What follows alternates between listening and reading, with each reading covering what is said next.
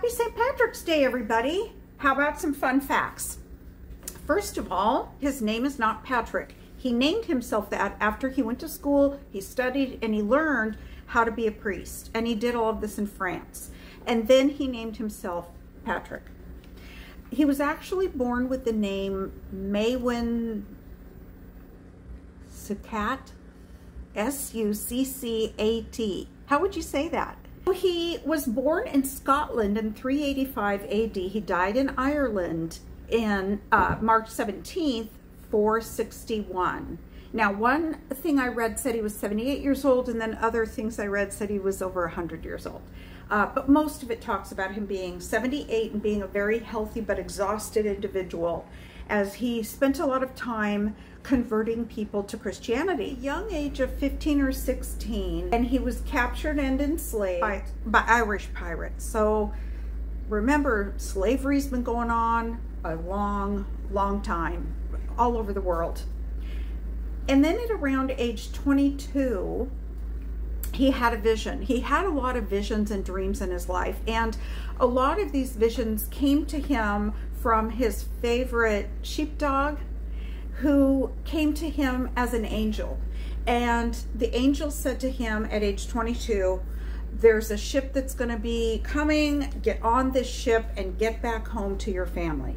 So it led him to a ship. He got on that ship and he did return back to his family in Scotland.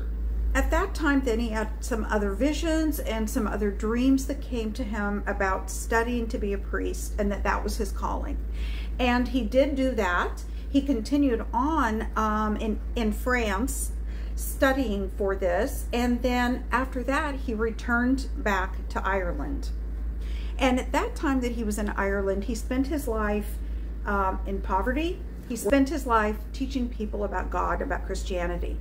And one thing apparently about this, turn it the right way, is with this shamrock, he used this as a visual to teach people about the Trinity, Father, Son, Holy Spirit.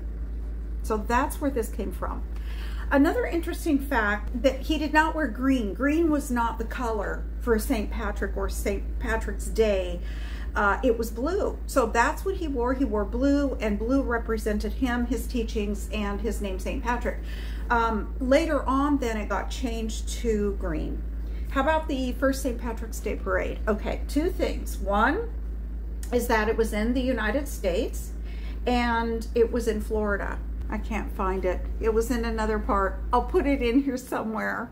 So we don't know really where the first St. Patrick's Day parade occurred. St. Patrick supposedly created the Celtic cross, so that symbol, which I will insert here, and you've all seen that. So he's the one who apparently created that. So besides that, the color was really blue at first for a long time, and that this shamrock was used to try to, as a religious tool, to learn about the Father, Son, and Holy Spirit, the Trinity.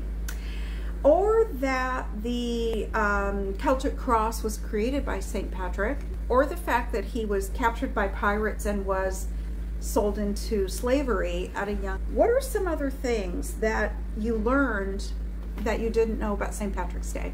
Oh, and he was never canonized by the Pope. Okay, I hope you learned something new.